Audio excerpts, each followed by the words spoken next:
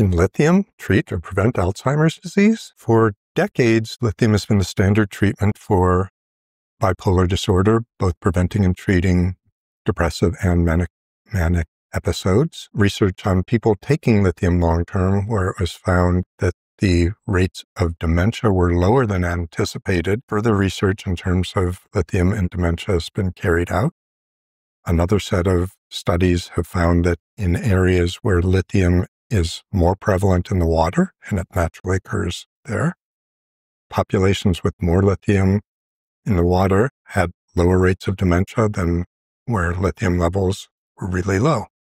And then the third line of evidence is that, at least in laboratory animals exposed to lithium, there were multiple signs of neuroprotective effects of lithium.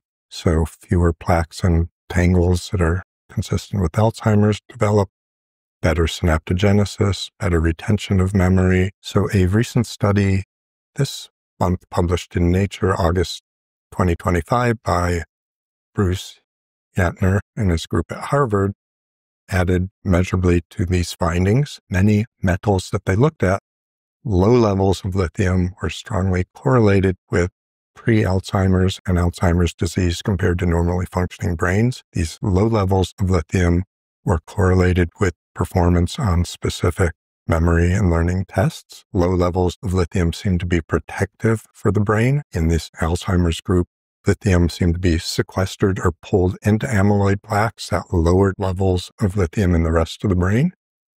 And that if you supplement, at least in rodents, a lithium-deprived group of animals with low doses of lithium, degradation or chewing up of amyloid plaques that existed, there was increased synaptogenesis, there was change in gene expression, so that genes that promoted brain health were produced at greater extent, and genes that were promoting degradation seemed to be turned down. That correlated with better cognitive performances as well. Levels of lithium used for bipolar disorder are close to levels that can be harmful and can be harmful to kidneys, thyroid, other parts of the body.